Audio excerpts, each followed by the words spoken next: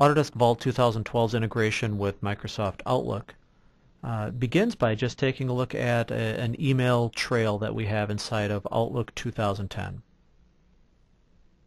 So we have a number of correspondence back and forth of a particular topic, and we have an Autodesk Vault ribbon.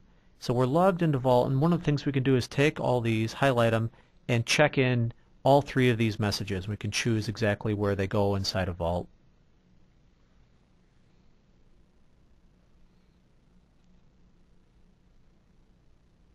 So now that we have the files checked into Vault,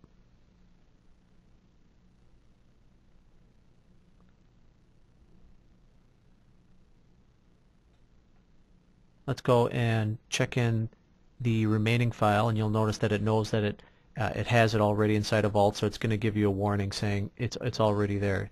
So we don't overlap these. These are actually mutually exclusive emails that are part of the thread.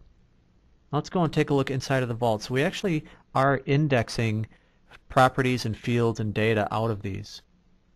If we want to take a look at the preview, we can, without having to crack open each one of these, we can use the preview window just like we do with Word and Excel, PowerPoint, etc. And we can actually see the email trail.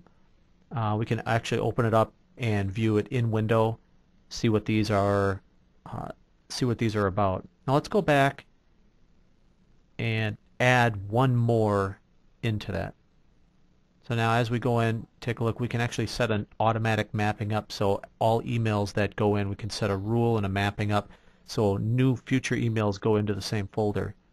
Likewise, if I were to take a new email and drop it in, which would be a fourth correspondence, basically a fourth message that is part of the same trail, we can go and add that in and it'll automatically be added to that folder inside of Vault.